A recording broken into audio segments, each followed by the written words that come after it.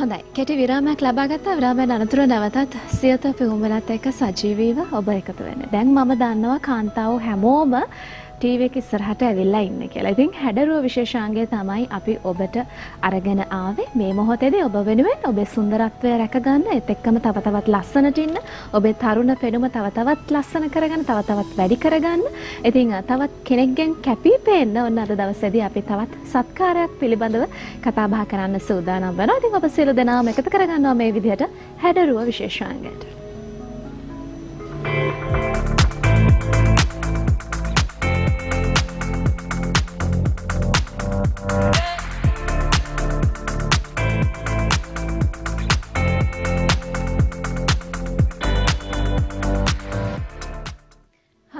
හැඩරුව විශේෂාංගයට ඔබේ රුව සම්බන්ධයෙන් කතා කරන්න, ඒත් එක්කම ඔබේ රුව කොයි විදිහටද වර්ධනය කරගන්න ඕනේ, කොහොමද මේ පවතින කාර්යබහුලත්වයත් එක්ක මේ සියල්ල කරගෙන අපේ සුන්දරත්වය රැක ගන්න ඕනේ කොහොමද කියන කාරණාව ගැන කතා බහ කරන්න ඔබ ආදරය කරන, අපි ආදරය කරන අපේ රටේ රූපලාවන්‍ය ශාස්ත්‍රයේ කීර්තිමත් නමක් දිනාගත්ත චරිතයක් අද දවසේදී අපිත් එක්ක එකතු වෙලා ඉන්නවා. බොහොම ආදරෙන් ගෞරවයෙන් අපි පිළිගන්නවා ප්‍රවීණ රූපලාවන්‍ය උපදේශිකා බාහිර කතිකාචාර්යනි රන්මලී ගුණවර්ධන මහත්මිය. ආයුබෝවන්.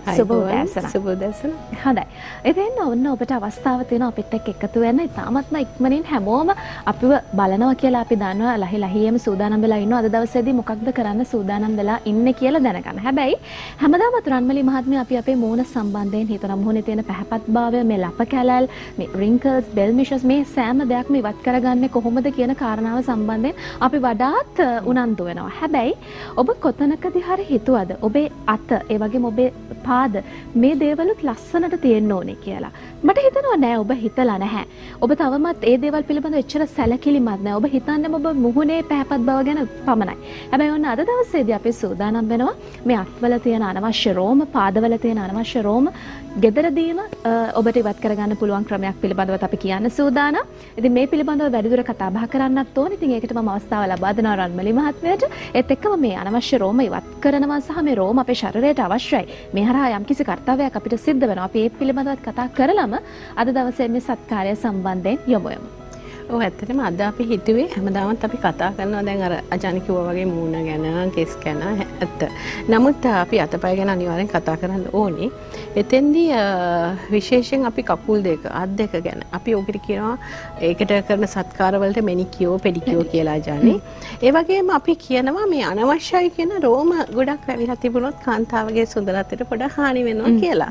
ඉතින් අපි දන්නවා මේ රෝම වැවෙන්නේ කියලා. මොකද ටෙස්ටොස්ටෙරෝන් හෝමෝනේ වැඩි වෙලා රෝම හැදෙනවා. ඉතින් රෝම වර්ග කීපයක් අපේ ශරීරයේ තියෙනවා. අපි ඇත්තට මේ ගැන කිව්වොත් අජානි සාමාන්‍යයෙන් බබෙක් බඩ ඇතුලේ ඉන්නකොට අපි කියනවා ලුණුගෝ හැයා තියෙන කෙනෙක්. ඒ කෙස් තියෙන්නේ ඉතාමත් සියුම් කෙස්. ඊට පස්සේ බබා එළියට ආවට පස්සේ එයාට හැදෙනවා වෙල්ලස් හැයා මුළු ශරීරය පුරාම. වෙල්ලස් කියලා ඒ කෙස් වලට කියන්නේ. ඊට පස්සේ අපි කොණ්ඩේ තියෙන හැයා වලට කියනවා ටර්මිනල් හැයා. එහෙම නැත්නම් ටිකක් ගොරෝසු කොණ්ඩේට අපි කියන ඝනකම් තියෙන කොණ්ඩේට අපි කියනවා ටර්මිනල් හැයා. ඉතින් මේ ටර්මිනල් හැයා සමහරුන්ගේ වැඩිපුර වැවෙන්න පටන් ගන්නවා කාන්තාවන්ගේ. පිරිමින්ගේ නම් අපි දන්නවා පපු ප්‍රදේශය, කිහිලිවල, අපි කාගෙත් කිහිලිවල තියෙන ටර්මිනල් හැයා. එතකොට ඒ කොණ්ඩේ තියෙන ටර්මිනල් හැයා මේ හැයා වැවුනම ඉතින් අර කාන්තාවගේ සුන්දරත්වයට පොඩි හානියක් සිද්ධ වෙනවා. ඉතින් අපි ඒක නිසා තමයි අද හිතුවේ කාලයකට පස්සේ හරි මේ දේ කරලා පෙන්නමු අපේ කාන්තාවන්ට කියලා. මොකද ලස්සන තියෙනවා. නමුත් ඒ ලස්සන තව උපනං වල හැම සුසිඳුව ලස්සනට තියාගන්න අපිට පුළුවන් අනවශ්‍ය රෝම ඉවත් කරගන්න. හැබැයි ඒ වගේම අපි රෝම අවශ්‍ය බවත් කියනවා. ඒක අපි කතා කරන ගමන් අපි රුෂිට කියමු මේ වැඩේ පටන් ගන්න කියලා. නැත්නම් අපිට කාලයක් නැති වෙන නිසා. හරි. අපි කියමු නේද? අපි දැන් ඉස්සෙල්ලාම කරන්නේ මදුගේ අතේ තියෙන රෝම ඉවත් කරන්න. මොකද මට මතකයි මදු ඊයේ පෙරේද දවසක යාගේ කකුලේ රෝම ටික ඉවත් කරගත්තා. දැන් හිත ඉන්නකොට හොඳ වෙලාවට අද ප්‍රෝග්‍රෑම් එකට මතක් වුණා. ඉතින් එතෙන්දී අද අතේ රෝම ඉවත් කරනකොට අපි ඉස්සෙල්ලාම කරන්නේ හොඳට පවුඩර් ටච් එකක් දෙන්න. මොකද අත හොඳට පිරිසු කරලාගෙනක් තියෙන්නේ. පවුඩර් ටච් එකක් දීලා ඊට පස්සේ අපි වැක්ස් එක හොට් වැක්ස් එකක් තමයි අපි පාවිච්චි කරන්නේ. ටිකක් ටර්මිනල් හැයා වැඩි නිසා. මේ ඒ රස්නේ බලලා රුෂි ඉතාමත් සියුම් ලේයර් එකක් වැක්ස් එක ආලේප කරනවා අර විදිහට. ඊට පස්සේ මොකද අපි කරන්නේ වැක්ස් ස්ට්‍රිප් එක එකට තියලා අලවනවා. වැක්ස් ස්ට්‍රිප් එක ඒකට තියලා අලවලා අපි ඒක පිහදානවා මේ රෝම වැවිච්ච පැත්තට. දැන් රෝම වැවිලා තියෙන එක එක්කෙනාගේ එක එක පැත්ත රජානේ. ඒක පොඩ්ඩක් තේරුම් ගන්න ඕනේ. රෝම වැවිච්ච පැත්තට අපි අත ගාලා ඊට පස්සේ අතේ තියෙන හැම හොඳින් තද කරගෙන අල්ලගෙන තමයි ද රුෂි ඇද්දේ. මොකද ඒ හැම ඇදෙන්න දෙන්න නරකයි. මොකද ඒතර කොලජන් එක කුරුල් වෙන්න පටන් ගන්නවා. සහ එතනින් යම් වූ විශ්ලේෂණයක් යන්න පුළුවන්. ඔව්. ඒක නිසා ඊටාත්ම පරිස්සමෙන් තමයි ඔක කරන්න ඕනේ. රොම වැවිච්ච පැත්තට ඔය විදිහට අත ගන්නවා. ඊළඟට අනිත් පැත්තට රොම වැවිච්ච විරුද්ධ පැත්තට අදින්න ඕනේ. දැන් අපිට මේ වැක්ස් එක අපිට ගෙදරදිත් හදාගන්න පුළුවන්ද? ඔව් ඇත්තටම දැන් ක්‍රම දන්නවා අපේ කාන්තාවන්තව කරනවා. හැබැයි මම ඇඩ්වයිස් කරන්නේ මේක ඉතාමත් පරිස්සමෙන් පිරිසිදුව කරගන්න ඕන දෙයක්. ඒ වගේම කරනකොටත් ඉතාමත් පරිස්සමෙන් සහයෝගය ඇතුව අර හැම හෙල්ලෙන්නේ නැති වෙන්න. බලන්න දැන් අර පිළිවෙලට ගන්න ඕනේ, ස්පැටියුල එකක් භාවිතා කරන්න ඕනේ. එතකොට අර මම ගෙදරදි ගැන කතා කරොත් ගෙදරදි අපිට සීනි දෙහි මිශ්‍ර කරලා ඔය වගේ දේවල් කරන්න පුළුවන්. අජානි අපි ඉස්සෙල්ලත් කතා වුණේ. ඒක පුළුවන්. නමුත් ඒකත් අර මං කියන්නේ විස බීජ නැති වෙන්න පරිස්සමෙන් කරගන්න. ඒක Tamanටත් කරගන්න බැරි කමක් නැහැ දැන් වැක්ස් කරන එකත්. හැබැයි හැම ඇදෙන්නේ නැති වෙන්න ඉතාමත් පරිස්සමෙන් කරගන්න ඕනේ. හානියක් නොවන විදිහට කරගන්න ඕනේ. ඇත්තටම දැන් රුෂි එක කරන අතරේ අපි කියමු මේ කෙස් ගැන අජානි. මොකද කෙස් අපිට ඉතාමත් වැදගත් වෙනවා. මේ කෙස් වලින් ඇත්තටම මේ රෝම කූප වැසී තිබෙනවා. මේ රෝම කූප වැහී තියෙනවා කියන්නේ ඇත්තටම ප්‍රොටෙක්ෂන් එකක් දෙනවා. දැන් සමහරව ඉන්නවානේ අපි ගාවට එනවා ෆුල් ෆේස් ත්‍රෙඩින් දෙන්න කියලා ඉල්ලගෙන. මම හැම වෙලේම අනුමත කරන්නේ නැහැ ෆුල් ෆේස් ත්‍රෙඩින් කරන එක. මොකද බේබි හයර් එක පවා ගැලවිලා යනවා. ඊට පස්සේ වෙන්නේ මොකද ප්‍රොටෙක්ෂන් එක නැති වෙනවා. ඊට පස්සේ ඉන්නව හැදෙන්න පුළුවන්, ඩිස්කලරේෂන්ස් වෙන්න පුළුවන්, පිම්පල්ස් වෙන්න පුළුවන්, ෆංගල් ඉන්ෆෙක්ෂන්ස් වෙන්න පුළුවන්, පිම්පල්ස් පැතිරෙන්න පුළුවන්, නොයෙකුත් ප්‍රශ්න ඇති වෙන්න පුළුවන්. ඒ නිසා හැම වෙලේම මේ රෝම අපිට අවශ්‍යයි. මේක ආරක්ෂාවට ඕනේ. හැබැයි අනවශ්‍යයි කියන රෝම අර මං කිව්ව ටර්මිනල් හෙයා කාන්තාවගේ රූ සපුවට ප්‍රශ්නයක් නම් ඒ තැන් විතරක් ගලවලා ඉවත් කිරීම අපි අනුමත කරනවා. ඒකත් ඇත්තටම නිවැරදි වැක්ස් ක්‍රමයකින් එහෙමත් නැත්නම් අපිට පුළුවන් ට්වීස් එකකින් වගේ ඉවත් කරගන්න. දැන් මේ ගොඩක් අය මේ රේසර්ස් භාවිතා කරන්න මේ පුරුදු වෙලා ඉන්නෝනේ ලේසියට ටක් ගාලා මේ ඔහේ කපලා දාන්න නේද? හැබැයි එතනින් පස්සේ වැවෙන රෝම කොයිතරම් ඝනකම්ද කියනවනම් සහ කොයිතරම් අවලස්සනයිද කියනවනම් ඒක ඔබට අත්දැකීම් ඇති අනිවාර්යයෙන්ම. අපි ඒකට උපදෙසක් දෙමු. හොඳ ප්‍රශ්නයක් අජානි අහුවේ නේද? රයිට්. අපි දැන් කතා කරේ මොකද්ද? අපි දැන් රේසස් භාවිතා කරන ගොඩක් කාන්තාවන් ප්‍රශ්නයක් ඇවිත් මොකද අපිට හරිම කාර්ය බහුලයි. අපි ඔක්කොමලා දුවගෙන වැඩ කරන්නේ. මම හැමතිස්සෙම කියනවා කාන්තාවට තමන් වෙලෙ වෙලාවක් වෙන් කරන්න කියලා. මේ තමන් වෙලෙ වෙනාව වෙන් කරගන්න වෙලේ අපි දැනගන්න ඕනේ අපේ ශරීරයට හානි කර නොවි. ශරීර හානියක් නොවි අපේ රූ සපුව රැක ගන්න වෙලාව හදාගන්න. ඉතින් එතෙන්දි මම අනුමත කරන්නේ නැහැ කිසිසේත්ම අජානි කිව්වා වගේ රේස කරන එක. මොකද දැන් අර ටච් අප් කියලා තියෙනවා, රේසස් තියෙන එකෙන් වෙන්නේ කෙස් ගහ ඊළඟට එනකොට එකක් මහතට වෙන්න පටන් ගන්නවා. ඒ වගේම විස බීජ ඇතුල් වෙන්න පටන් ගන්නවා. ඒ වගේම හානිකර තත්ත්වයන් වෙනවා. හැමට මේ නොයෙකුත් දේවල් වෙනවා. ඉතින් අපි අනුමත කරන හොඳම දේ තමයි ඔය මං කිව්වා වගේ වැක්ස් එකක්, ඒ වගේම ට්වීස් එකක්, ඒ වගේ දේවල් කරලා හැමේ තියෙන අනවශ්‍ය රෝම ඉවත් කරගන්න එක. දැන් රුෂි මොන වගේ මේ දැන් අපිට බලන්න පුළුවන්ද සමීප දර්ශනයක් මදුගේ අතේ? තව අජානි අපිට කියන්න පුළුවන් අපි සාමාන්‍යයෙන් අපේ ළමයින්ට උගන්වනවා කෙස් ඉවත් කරන ක්‍රම කීපයක් ගැන. එතෙන්දී අපි වැක්ස් එක හොඳයි කියනවා, hot wax and called wax කියලා දෙකක් තියෙනවා. මොකද අපි හොට් වැක්ස් පාවිච්චි කරන්නේ ටිකක් ඝනකම රෝම තියෙන තැන්වලට. කෝල්ඩ් වැක්ස් එක අපි පාවිච්චි කරන්නේ ඉතාමත් සංවේදී තැන්වලට සහ සියුම් රෝම තියෙන තැන්වලට. එතකොට මේ දෙක අපි පාවිච්චි කරනවා. ඒ වගේම ට්වීසර්ස් තියෙනවා, එපිලේටර් කියලා තව එකක් තියෙනවා. කෙස් ගහ උගුල්ලලා වගේ ගන්න පුළුවන් අපිට.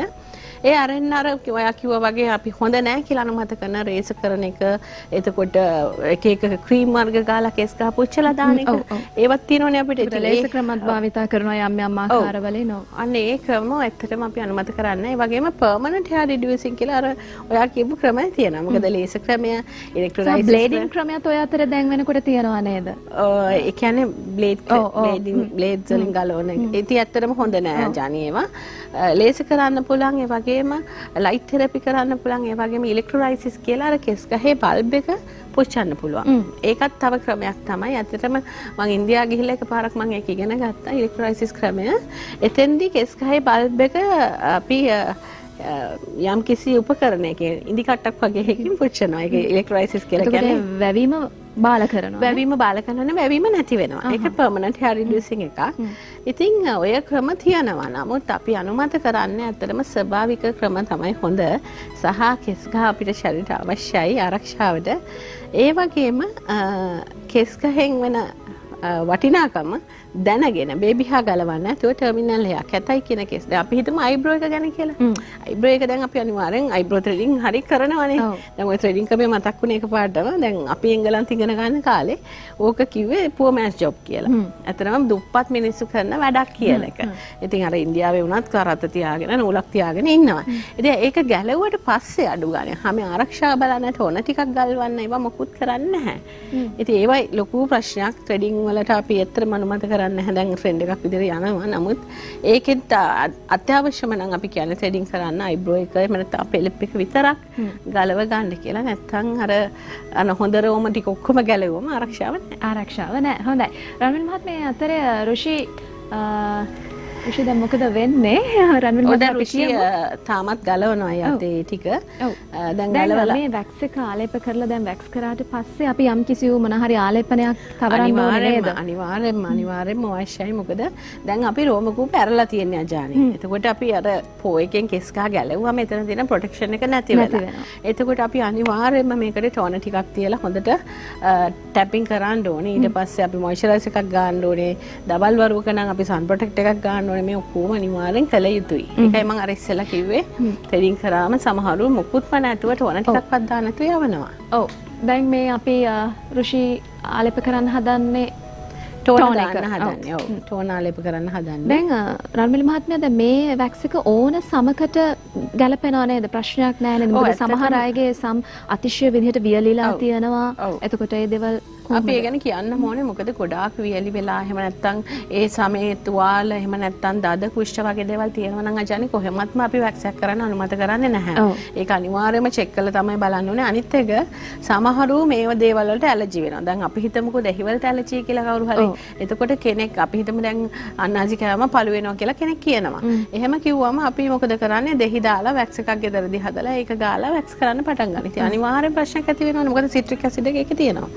ඒක නිසා ඒ ගැන අවබෝධයක් තියෙන්න ඕනේ. මේව හොඳට ඉගෙනගෙන කරන්න කියලා තමයි හැමතිස්සෙම කියන්නේ. මොකද අපේ ලංකාවේ අය ගොඩාක් ඔහේ කරන්නම් වාලේ කරනවා මිසක ඔය ගැන අවබෝධයක් නැතුව කරනවා. ඉතින් ඒ නිසා හොඳට ඉගෙන ගැනීම නම් වැදගත් මේ දේවල් කරන්න ඉස්සෙල්ලා. මොකද අපි ශරීරයත් එක්ක තමයි මේ කාර්යයන් කරන්නේ. ඔව්.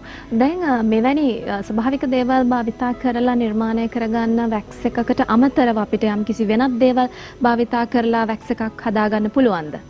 ඔව් ඇත්තටම දැන් අද වෙළඳ පොලේ හොඳ වැක්ස් වර්ග තියෙනවා ජානේ. නිසා ලොකුවට උකට මහන්සි වෙන්න ඕනෙත් නැහැ. මොකද මහන්සි වෙනවා නම් මං කියන්නේ අවබෝධයක් ඇතුව කරන්න කියලා. නැතුව එහෙම නැතුව කරන්නම් වාලේ කරන්න එපා. මොකද විස බීජ කියන්නේ හරිම භයානකයි. විස බීජයක් ඇතුල් වුණොත් එහෙම ආරක්ෂාව නැති වෙලා ප්‍රශ්න ගොඩක් ඇති වෙනවා. තිබුණාට වඩා භයානක තත්ත්වයක් ඇති වෙනවා. සමහර විට වැක්ස් කරාට පස්සේ ප්‍රශ්නයක් තියෙනවා මේ. ඇති වෙනා ජානේ. ඒක අපි කියන්න ඕනේ. දැන් මදුටත් එහෙම වෙන්නේ නැහැ. මදු පුරුදු නිසා. නමුත් අපි මනමාලියෙක් ගැන විශේෂයෙන් මේ ගැන සැලකිලිමත් වෙන්න මනමාලියෙක්ට දැන් වෙඩින් එක මේ එන සතිය නැත්නම් දවස් 4-5ක් තියලා වැක්ස් එක එකපාරටම කරන්න හදන්න එපා. මොකද එතෙන්දී මනමාලිට එකපාරට වැක්ස් එක පුරුදුත් නැහැ. එකක් යාට වේදනාව පුරුදු නැහැ. අනිත් එක යාගේ හැමට එක පුරුදු නැහැ. එහෙම නැත්නම් ඇලර්ජි එකක් එහෙම ප්‍රශ්න නිසා මහා ලොකු ප්‍රශ්නයකට මුහුණ දෙන්න වෙනවා. මොකද මගුල් දවස ළඟයි. ඒක නිසා අනිවාර්යෙන් මනමාලියෙක් නේ අපි සාමාන්‍ය කියන මාසයකට ඉස්සෙල්ලා මනමාලියෙක් ගන්න කියලා. ඒ මානසයට ඉස්සෙල්ලා අරගෙන ඉවර වෙලා අපි මාසයක් ගානේ වැක්ස් එක කරමින් අවශ්‍ය අනවශ්‍ය රෝම ඉවත් කරලා ඒ දේවල් කරන්න පුරුදු කරාම අපිට මේ ප්‍රශ්න ඇති වෙන්නේ නැහැ. දැන් රුෂි මේ කාර්යය කළා ඉවරයි. රුෂි ටෝනර් දාලා ඉවරයි. රුෂිට දැන් ඊට පස්සේ තියෙන්නේ අතරම පොඩක් ටැපින් කළා ආරක්ෂාව දෙන එක. මට සම්බාහනයකුත් රුෂි ලබා දුන්නා. අනිවාර්යයෙන්. මොකද ඒක කරාම අර හැමේ තියෙන ප්‍රොටෙක්ෂන් එක ඇති වෙනවා. මොකද ටෝනර් වලින් සිද්ධ වෙන්නේ පෝස්ට් ටික වහලා ප්‍රොටෙක්ෂන් එකක් දෙනවා. ඇන්ටිසෙප්ටික් බෙනිෆිට් එකක් තියෙනවා. ඉතින් ඒ ටික විස බීජනාශන ගුණයක්. ඒ දේවල් ඔක්කොම ටෝනර් වලින් සිද්ධ වෙනවා. ඊළඟට අර මං කිව්වේ මේ ප්‍රශ්න ඇති වෙන්න පුළුවන් කියලා සමහරුන්ට බිබිලි දාන්න පුළුවන්, රතු පැහැයට එනවා, ඉදිමෙන්න පුළුවන්, කසන්න පුළුවන් නෝනේ. උන කැසීම ගොඩක් අයට තියෙනවා වැක්ස් කරාට පස්සේ. ඔව්. ඉතින් ඒ කසන එකත් ඇති වෙන්නේ ආචාර්ය වැක්ස් එකේ තියෙන එකක් අසාත්මිකතාවය, එකක් අර හැමට පුරුදු නැති එක. හැමට එකපාරටම මේක රිදෙන්න ගත්තම පුරුදු නැති වෙලා කසන්න නැති වෙන්න පුළුවන්. නෑ අනිත් එක අර වියලි සම ගැන අපි ඉස්සෙල්ලා කතා කරා. ගොඩක් වියලි සමට නම් අනිවාර්යෙන් වැක්ස් එකක් කරනකොට ජෙල් ටයිප් වැක්ස් එකක් එහෙම නැත්නම් ඊටමත් හොඳ මොයිස්චරයිසර් එකක් තෙතමනයත් සහිතව කරන්න, මොයිස්චර් කරලා හැමට කරන්න. ඒ අරෙන ආබ්‍රේෂන්ස්, ඉරිටේෂන්ස්, ඕපන් සෝස් තියෙනවා නම් වැක්ස් එකක් කරන්න එපා. මොකද එතෙන්ට හානි වෙන්න පුළුවන්. ඒ වගේම නොයෙකුත් අනවශ්‍ය ප්‍රශ්න ඇති වෙන්න පුළුවන්. ඒ දේවල් අනිවාර්යෙන්ම දැනගෙන තමයි මේක කරන්න ඕනේ. ඔව් දැන් වැක්ස් එක කරාට පස්සේ දැන් අත බොහොම ලස්සනට සුසිනිදුව පැහැපත්ව අර තමන්ගේ පැහැයත් පොඩක් වැඩි වෙලා පෙන්නුම් කරනවා. හැබැයි ස්කින් එකත් ගැලවෙනවනේ. ඔව්. ඉතින් එහෙම දැන් මරුණු සයිල් ඔක්කොම ඉවත් වෙලා බොහොම ලස්සන සුන්දර අත් දෙකක් සහ මේ පාද දෙකක් ඔබට ලැබෙනවා. හැබැයි මේක කෙමෙන් මේ රෝමය වැවෙනකොට මම දැකලා තියෙනවා ගොඩක් අයගේ අත්වල මේ නිකන් යටපැත්තේ වගේ චූටි කළු පාටට ඩොට් එකක් එක්ක ඒ රෝම ගස වැවෙනවා. ඒක යම් කිසි මොකක් හරි ආසාත්මිකතාවයක් හේතුවෙන්ද නැත්නම් ඒක තමන්ගේ සමතුල තියෙන ප්‍රශ්නයක්ද? ඒක යම් කිසි ස්ක්‍රබ් එකකින් අපිට නැති කරගන්න පුළුවන්ද? ඔව් හොඳ ප්‍රශ්නයක් අජාන්නේ. මොකද සමහර අයට මේ දේවල් සිද්ධ වෙනවා. ඒකට හේතුව දැන් අපි සෙබිෂියස් ග්ලෑන්ඩ් එකෙන් සීබම් ස්‍රාවය වෙනවා අජාන්නේ. මේ සීබම් ස්‍රාවය වෙන තැනම තමයි කෙස් ගහක් තියෙන්නේ. එතකොට මේ සීබම් ඇවිල්ලා එතන બ્લોක් වෙලා ඊළඟට අර පෝ එකේ පොඩි ඩැමේජ් එකක් වෙලා එහෙම නැත්නම් બ્લોක් එකක් වෙලා එහෙම නැත්නම් අසාත්මිකතාවයන් නිසා තමයි මේ විදිහට ගෙඩියක් වගේ එතන හැදෙන්න ගන්නෙ. ඒ නිසා අපිට ඒක ස්ක්‍රබ් කරලා අඩු කරගන්න පුළුවන්. ඒ වගේම අපි පොඩ්ඩක් එයාව මේ පරිස්සමෙන් තමයි මේ දේවල් කරන්න ඕනේ. සාමාන්‍යයෙන් වැක්ස් එකක් කරාට පස්සේ අලුතෙන් කෙස් වැවිලා මාසෙකට සැරයක් වගේ ආයි කරන්න වෙනවා. ඉතින් ගොඩක් එහෙම ප්‍රශ්න තියෙනවා නම් පෝ එක ඉදි වෙනවා නම් එතන ප්‍රශ්නයක් තියෙනම් අපිට ඉතින් වැක්ස් එකත් හිමීට නවත්තන්න වෙනවා. ඔය වගේ ප්‍රශ්න වලට මුහුණ දෙන්න තියෙනවා. ඉතින් ස්ක්‍රබ් කරලා පොඩ්ඩක් හිමීට ඒව කරන්න. හැබැයි නිතරම මට කියන්න තියෙන අනිවාර්යයෙන්ම මොයිස්චරයිසර් පාවිච්චි කරන්න. වැක්ස් එකක් කරාට පස්සේ විශේෂයෙන්ම උදේ දවල් රැයට නිදා ගන්න ඉස්සෙල්ලා අනිවාර්යයි. උදේටත් පුළුවන් නම් මොයිස්චරයිසර් ගාලා හොඳට තමන්ගේ අත පරිස්සම් කරගන්න, සම්බාහනය කරන්න. ඉර එළියට යනවා නම් අනිවාර්යයෙන්ම සන් ප්‍රොටෙක්ට් එකක් දාන්න. මේ දේවල් අනිවාර්යෙන් කරන්න ඕනේ. ඉතින් හැමදාම දැන් වැක්ස් එකක් කරා කියලා අතහැරලා දාන්න බෑ. අපි අනිවාර්යයෙන්ම පසු සත්කාර කළ යුතුමයි. ඒව නොකළොත් තමයි අර ඔයා කියපු විදිහට සමහරට ගෙඩි පෝ එක ළඟ ඉදිමෙන්න පුළුවන්, පොඩි ගැට එන්න පුළුවන්. ඒවා ප්‍රශ්න ඇති වෙන්න පුළුවන්. හැම වෙලේම තමන්ගේ රෝසප්පුව ගැන සැලකිලිමත් වීම කාන්තාවට ඇත්තටම කරන්න ඕන වගකීමක්, යුතුයකමක් ඉදිරියට මම හැමතිස්සෙම කියන්නේ කාන්තාව ලස්සනට ඉන්න ඕනේ. නේද? මේ කාන්තාව ලස්සනට ඉන්න ඕනේ. හරි. අපිට අවසාන වශයෙන් අපිට සමීප දර්ශනයක් ලබා දෙන්න ඔන්න අද දවසේ කරපු වැක්ස් එක ඔබට බලා ගන්න අවස්ථාව තියෙනවා මේ වෙලාවේ නේද? ඔව්. රන්වල් මහත්මයා අපි කියමු නේද? ඔව් ඇත්තටම මේ දැන් බලන්න හරිම ලස්සනයි, සුසිනිදුයි. අමාදුගේ මූණට වගේම අතත් ලස්සන වෙලා තියෙනවා. ඉතින් ඒ නිසා මේ දේවල් අපි ලස්සන තියාගන්න, තමන් නිවැරදි ක්‍රම භාවිතා කරන්න, නිවැරදි ආලේපන භාවිතා කරන්න කියලා කියනවා. විශේෂයෙන් උපක්‍රමශීලීව මේ දේවල් කරගන්න හොඳ ටෙක්නික්ස් භාවිතා කරාම ඒවයි කිසි ප්‍රශ්නයක් ඇති වෙන්නේ නැහැ. හැබැයි වැරදි දේවල් කරොත්, ඉගෙන ගන්න නැතුව, දාන්නේ නැතුව ඔහේ කරොත් අනිවාර්යෙන් ප්‍රශ්න ඇති වෙන්න පුළුවන්. අනිවාර්යෙන්. ඉතින් අපේ කාල වේලාව නිසා අපි මදුගේ එකතයි තමයි වැක්ස් කරේ. මදු මතක ඇතු ඊළඟට අනිතරත් වැක්ස් කරගන්න. හරි. අපි අනිවාර්යෙන්ම දැන් කියන්න ඕනේ රන්මලි මහත්මයා ඔබ තුල තියෙන මේ ශිල්පය හදාරන්න බොහෝ අය කැමැත්තෙන් ඉන්නවා, ආසාවෙන් ඉන්නවා. ඒක අපිට එන දුරකථන ඇමතුම් වලින්ම අපිට දැනෙනවා, අපිට හැඟෙනවා. ඉතින් ඔබ NVQ පාඨමාලා උපදේශකවරයෙක් ඒත් එක්කම ඒ වෙනුවෙන් කටයුතු කරනවා බාහිර කතිකාචාර්යවරයෙක් විදිහට. අපි කියමු කොහොමද පාඨමාලා වලට සම්බන්ධ වෙන්න ඕනේ සහ මේ පෙබරවාරි 20ත් ඔබ මෙරටින් පිට වෙන්න හිටියා, විදේශගත වෙන්න හිටියා. නමුත් පවතින මේ කොරෝනා වෛරසය පැතිරීම හේතුවෙන් මේ කල් දමන්නට සිද්ධ වුණා. අපේ පිළිබඳවත් කියමු. ඇත්තටම අපි ජානි අතරම අපි හොඳ සේවයක් කරනවා කියලා මම හිතනවා අපේ රටේ අපේ දරුවන්ට, ඒ විශේෂයෙන් යෞවනයන්ට. මොකද මගේ ආයතන දෙකක් තියෙනවා, බොරලස්කම සහ මඩකලපුව දෙකේම. මේ ආයතන දෙකේම මේ බොරලස්කම ආයතනය අපි NVQ level 4 5 6 තුනම කරනවා. ඒ වගේම ඕස්ට්‍රේලියානු රජයේ සහතිකය අපිට ලබා දෙන්න පුළුවන්කම තියෙනවා අපේ දරුවන්ට. අපි අතරම යන්න හිටියා මේ කොරෝනා වෛරසය නිසා අපිට ලොකු ප්‍රශ්නයක් ඇති වුණා. නමුත් මම ප්‍රාර්ථනා කරනවා අපේ ලෝකයේ සියලු දෙනාට, අපේ ලංකාවේ අපේ සියලු දෙනා කොරෝනා වෛරසයෙන් වැරදේවා කියලා. මොකද ඒක ලොකු ප්‍රශ්නයක් අපි කාටත්ම. ඒ වගේම අපි නිවැරදි දේ නිවැරදි ආකාරයට දරුවන්ට ලබා දෙනවා. මගේ දරුවෝ හැමතැනම ඉන්නවා ලංකාවේ ලෝකේ හැමතැනම. ඒගොල්ලෝ උපදේශකවරයන් විදියට රූපලාවන්‍ය ගාරපාත්තගෙන යනවා. හොඳ සේවයක් රටට කරනවා. අර බෝඩ් කැලියල්ලන් ඉන්නේ නැතුව රජයට බරක් නොවි ඒගොල්ලෝ තමන්ගේ ආදායම උපය ගන්නවා. හොඳ සේවයක් ඇති කරගෙන හොඳින් ජීවත් වෙනවා. ඉතින් මමත් ගොඩක් තාම ඉගෙන ගන්නවා. මමත් තාම ඉගෙනගෙන ඉවර නැහැ. ඉවරයි කියන අපිට බෑ මේ ශාස්ත්‍රය. level 6 ඉවරයි. දැන් මගේ MBA එකකුත් පටන් ගත්තා. ඉතින් අපි දියුණු වෙනවා අපේ අධ්‍යාත්මය දියුණු කරන අතරේ අපේ දරුවන්ට හොඳින් උගන්වනවා. අනිවාර්යයෙන්ම තව කතා කරන්න වෙලාව තිබ්බනම් හොඳයි කියලා හිතනවා. නමුත් ඉක්මනින්ම අපිට සමුගන්න සිද්ධ වෙන අපේ කාල වේලාව අවසන්. ඉතින් අද දවසේදී හැඩුර විශේෂාංගයට අපිත් එක්ක එකතු වුණේ මේ සත්කාරය කරන්න, මේ සත්කාරය පිළිබඳව ඔබව දැනුවත් කරන්න ප්‍රවීණ රූපලාවන්‍ය උපදේශක බාහිර කතිකාචාර්යනී රන්මලී ගුණවර්ධන මහත්මියත් මේව සම්බන්ධ කරගන්න ඔබට අවස්ථාව තියෙනවා. 071 427 81 35 071 427 81 35 071 427 81 35 කියන දුරකථන අංකය ඔබ සඳහන් කරගන්න. එවිට පෞද්ගලිකව මුණ ගැහිලා පාඨමාලා පිළිබඳව මේ සත්කාර පිළිබඳව ඔබට කතා කරන්න දැනුවත් වෙන්න අවස්ථාව තියෙනවා. එසේනම් අද දවසේදී අපිත් එක්ක එකතුණු රුෂීටත් මදුටත් ස්තුතිවන්ත වෙනවා. ඒත් එක්කම තමයි අපිත් එක්ක හැඩුර විශේෂාංගයට එකතුණු ප්‍රවීණ රූපලාවන්‍ය උපදේශිකා බාහිර කතිකාචාර්යනී රන්මලී ගුණවර්ධන මහත්මියට බෙහෙවින්ම ස්තුතිවන්ත වෙනවා. තවත් දවසකදී අපි මුණ ගැහෙමු. ආයුබෝවන් සුබ දවසක් ඔබට. හොඳයි. එසේනම් අපි සමුගන්න තමයි සූදානම් වෙන්නේ. හෙටත් අපිත් එක්ක එකතු වෙන්න බ්‍රහස්පතින්දා සියත පියුම් වෙලත් එක්ක උදෑසනට වෙනකොට අද අපිව නරඹපු ඔබ සියලු දෙනාටම ස්තුතියි. ඔබ සියලු දෙනාටම සුබ දවසක් ප්‍රාර්ථනා කරමින් ගිහින් යනම් ආයුබෝවන්.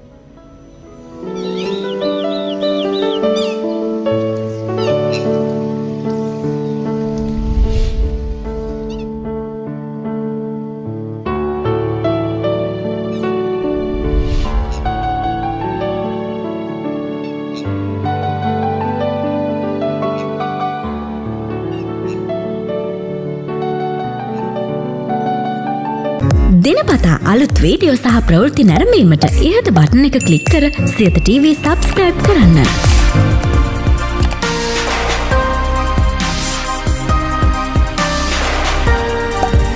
අලුත් වීඩියෝ ගැන මුලින්ම දැනගන්න මෙම සීනුව ක්ලික් කරන්න.